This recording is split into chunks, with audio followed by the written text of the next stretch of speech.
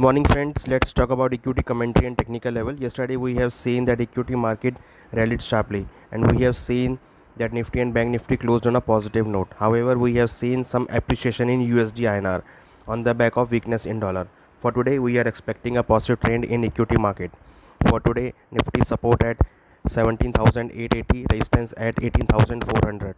Bank Nifty support at 40,300, resistance 41,300. For today, we are recommending buy in Nifty and Bank Nifty for intraday perspective, and we are expecting that equity market may trade on a positive side. Now let's talk about the USD INR. Yesterday we have seen USD INR appreciated and closed at 79.62.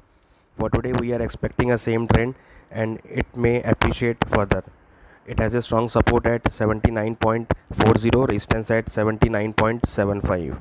For today we are recommending in sell in dollar for 79.40 target level. We hope that you will be benefited from this commentary.